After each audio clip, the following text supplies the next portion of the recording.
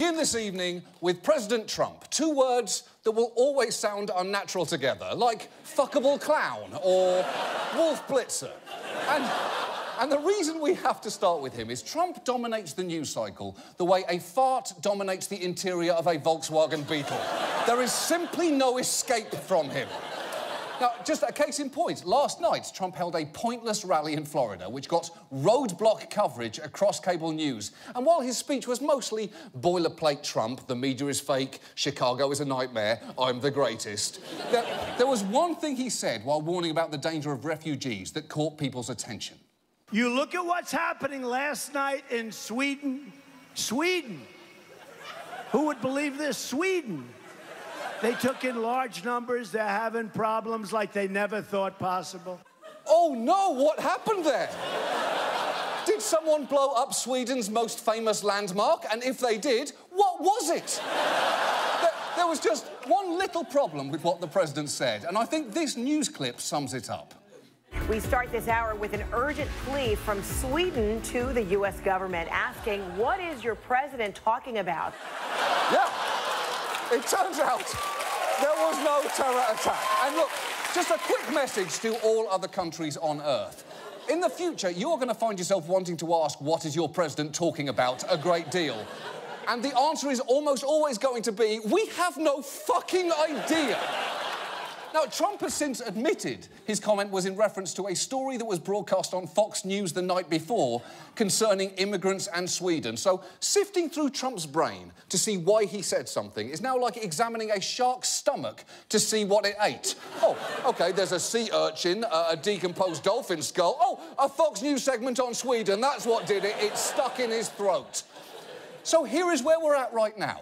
Trump can dominate the news merely by referencing something that didn't happen in Sweden. And that is a real shame, because this week has seen a great deal of fascinating stories go undercovered, like this one. The estranged half-brother of North Korean leader Kim Jong-un poisoned as he waited for a flight. That story is both incredible and not entirely surprising, because if you're associated with Kim Jong-un, your odds of being murdered are around the same as if you live in a town that Jessica Fletcher visits on Murder, She Wrote. Death follows that woman wherever she goes. And I'll tell you why, because, and this is true, she's a serial killer. Hashtag Jessica Fletcher is a serial killer. But it wasn't so much who was killed that was surprising with this story, it was how. One of the two women accused of carrying out the hit now says she thought she was just taking part in a TV prank show. Police say the suspect claims she was paid to convince men to close their eyes and she would spray them with water along with another woman as part of a gag. But with the last target, Kim Jong-nam, police believe the water was secretly replaced with deadly poison. Holy shit! That is a really harsh prank show.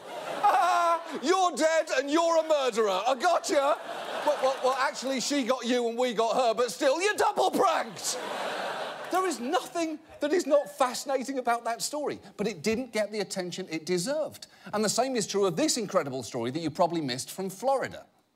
A Florida man behind bars this morning accused of plotting to blow up Target stores up and down the East Coast. According to the arresting documents, the 48-year-old offered someone $10,000 to put 10 bombs on the shelves inside Target stores, warning not to let the boxes bounce around or they would explode. His motive?